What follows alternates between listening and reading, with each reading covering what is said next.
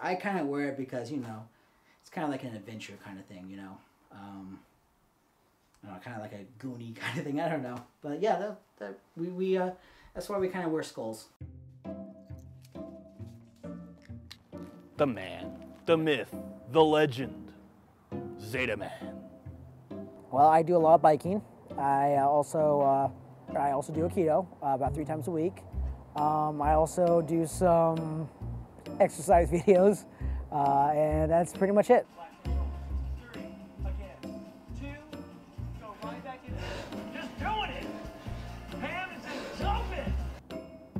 How he can get away with being as humble as he is, with as much time as he has under his belt as an RLSH. Zetamn. Yeah. Great. Yeah. I don't know you. I've seen you in the newspaper. Oh, how you doing? I'm good. RealLifeSuperheroes.org is mine and Dark Guardian's attempt to create the ultimate resource information site about real-life superheroes. Ever since I was about 10 years old, I wanted to be a superhero. And when I see these guys actually doing it, it blows my mind. How he can remain ever so humble. I hope to emulate him in his skill of humility. Well, this is my Master Universe collection.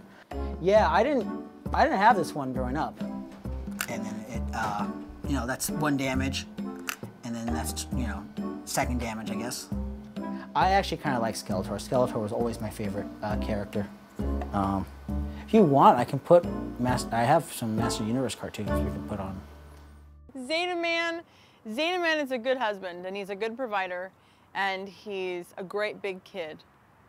When this sounds so dorky, but at He-Man, the He-Man cartoon, the Master Universe cartoon, they had messages at the end of the story, and it's inspired me. You know, I remember them when I was a kid, and I did my best I can to, you know, not be a bad person and be like He-Man. My wife and I, we used to go to church, and, you know, we used to tithe and stuff like that, but, you know what, this way, I'm giving money, but I know where it's going to, you know? A Zeta Pack is a 2.5-gallon bag of toiletries and supplies and food and cigarettes and condoms and everything that a homeless person might want or need for a period of time. We're not rich. We work hard for money, and we have a lot of bills just like everyone else. But we feel that it's important to put some money aside. I believe this world does need heroes. One time this kid was with his parents, and they didn't want to go to the rescue mission because the rescue mission was going to separate them. And it was horrible. This kid was happy because we fed him that day, and he was so happy that he had a sandwich. And it struck me, and, you know, we gave the parents our shoes, and, you know, whatever they wanted, we just gave it to them. No one could possibly know how much I love that man. He didn't have the easiest childhood, and I think that he remembers that, and he has a passion because he knows it's all, you know, it could be anybody that we know could suddenly be homeless. We could be homeless. This is kind of like my way of creating some kind of MRE for the street. I think it's like a survival kit for maybe like 1 day at most. Me and my team, the Alternates, we patrol the city at night, handing out stuff to the needy. The Alternates consist of myself, my wife Apocalypse Meow, and Anti-Man. Oh, that's my baby. Anti-Man, you know, helps out. He's definitely there to make sure, you know, I don't get hurt. Some nights I got my fighting stick. Some nights I've got an actual, like, a staff.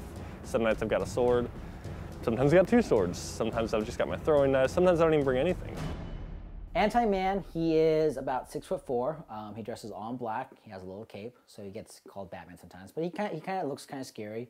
You know, I want to train to be a cop, and hopefully become a homicide detective, and hopefully work for the Portland Police Department. Zetamn, I'd have to say he's got to be my best friend. He's great with the charities, the kids, the people, just phenomenal people. Every other season, we do a team up with the group from Seattle. I've been doing archery since I was about 10 years old. Instead of just saying, oh gosh, all the homeless, we should help them, give them money, blah, blah, blah, blah, blah, but actually getting out there and helping them. I traveled here from Salt Lake City to learn from Zetamn, specifically how he works with the homeless. Oh, just one pair?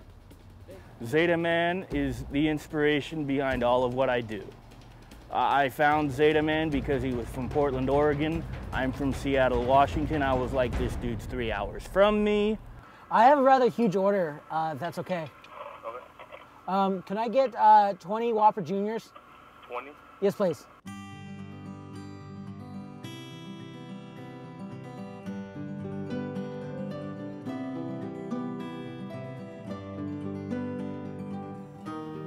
The first meetup with the Portland-based RLSH, Zetamn, and the alternates could not have went better in my opinion. Hey, you guys hungry? We got some burgers and stuff. The entire kit. Zetamn is like a force of nature. He has this enthusiasm, this drive, and this big heart to go out and help people. I think everyone could use a Zetamn. Well, we're doing our best to make Portland weird. We have a reputation. We need to uphold it. Hey, this is fucking cool, man. Like, excuse my language. But no, it's cool. This is freaking cool. I got to experience my first, handout and actually helped a woman who might have been very ill and was able to point her towards some paramedic-based RLSH, and I thought that was awesome. At first, I started doing what I do. When I was growing up, even though we were very poor, we would help out, and I missed that, With a hamburger? One of these hamburgers? Sometimes it's really, really hard because you meet some people and they're broken. Because there's some Pop-Tarts that the bread will help settle your stomach. He just wants to be there. And when he sees that you need help, he's ready to kneel down and open his bag and give you anything he has. I think it went really well. I hope we all, learned something. I'm enthusiastic about getting back and putting together my own packs for the homeless. I don't know if I'm prepared for any situation that comes out there. Every single night, situations are different. I do the best I can, and I'm definitely going to be an active citizen and a proactive citizen.